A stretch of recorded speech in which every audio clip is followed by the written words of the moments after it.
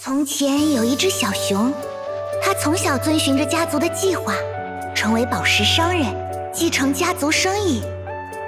但小熊知道，就算有再多宝石，也无法对抗崩坏。于是，它踏上了无人期待的旅途。但它不会就此放弃，小熊会悄悄咬紧牙关，向着期望中的那个自己大步向前。苏珊娜的父母根据家庭教育方针，在她很小的时候就为她聘请了专业的舞蹈老师来培养她的兴趣。起初呢，苏珊娜和大多数的孩子一样，对于这种兴趣班毫无兴趣。但是舞蹈所演绎的浪漫故事吸引了她的心，使她熬过了一次又一次的训练。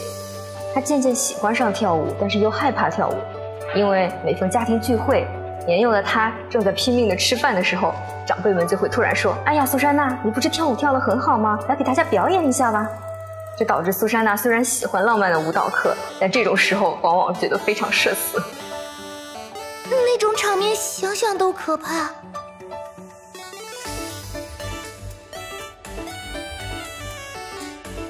其实这个灵感最早是他登场的那个漫画，就我们在漫画里看到他们小队的整个这个风格是比较有地域的特色的，而且我们仔细看苏珊娜她那一套装甲，就是有一些舞娘的元素在的。然后我们提取了舞娘这个概念，然后把它做得更适合战斗。苏珊娜的家族是以勘探宝石为业的，产业雄厚，自小衣食无忧。即使她远离家乡，却做了不被父母看好的女武神。她银行卡上的零花钱数额也足以让她的好朋友亚尔维特瞠目结舌。苏珊娜本身她有那个小富婆的这个设定在嘛，所以其实我们想她应该是比较喜欢宝石啊之类的装饰，所以我们在装甲上还加了这些的元素。其次你可以看到我们在武器的设计上也做了一些宝石的元素，然后有一些金边镶边的这种陶瓷的感觉，就是给你感觉这个武器也是很华丽，然后很有这个韵味的。她喜欢看小说，尤其偏爱奇幻浪漫的冒险题材。她向往女武神的英姿飒爽，于是苏珊娜决定成为一名女武神，就算只是微不足道的力量，她也想亲自对抗崩坏。别担心，毕竟我也是女武神嘛。在设计中，我们希望将舞蹈跟音乐的要素融入到战斗中。尽管它有时会犯迷糊，但是在战斗中翩翩起舞时，立刻也能够展现出自信的一面。而到了胜利或者是休息待机时，我们依然也能够看到苏珊娜可爱的熟悉的样子。在设计她的动作的时候，我融入了许多民族舞蹈的元素，然后在她的攻击中也结合了很多我国古代双手剑的元素，这样能体现出她帅气的一面。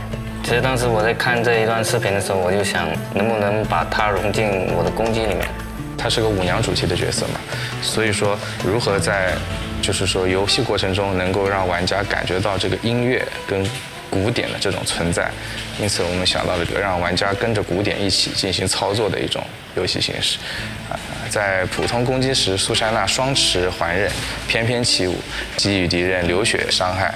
在给敌人积攒充分的流血层数之后，苏珊娜可以将手中的环刃组成铃鼓的形状，通过击打鼓面的攻击形式，引爆敌人身上的流血层数，从而给予敌人大量的流血伤害。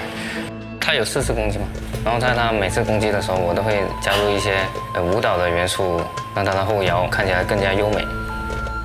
在释放必杀技后呢，苏珊娜会进行一段完整的舞蹈表演。此时屏幕上也会出现相应的节奏提示，大家可以根据屏幕上的提示与苏珊娜一起击鼓。如果能够掌握合理的鼓点，触发完美判定，还会有额外的奖励。准备好了吗？要跟上节拍哦！尽情舞蹈吧，在音乐停歇之前。和现在很多刚刚进入职场的年轻人非常像，他没有遵从父母的期望，而是去追求自己的梦想。他会为了一点点的成就开心，也会为偶尔干的蠢事内疚不已。他新鲜、热情、稚嫩，在大家面前好像永远都是带着笑脸，就算被批评也依旧保持。但其实他总会在半夜躲在被子里偷偷抹眼泪。